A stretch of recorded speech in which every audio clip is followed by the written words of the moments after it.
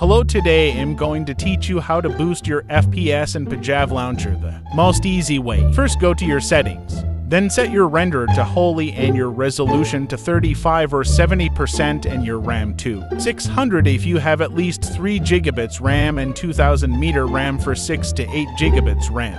Enable sustained performance to help your device not to heat up.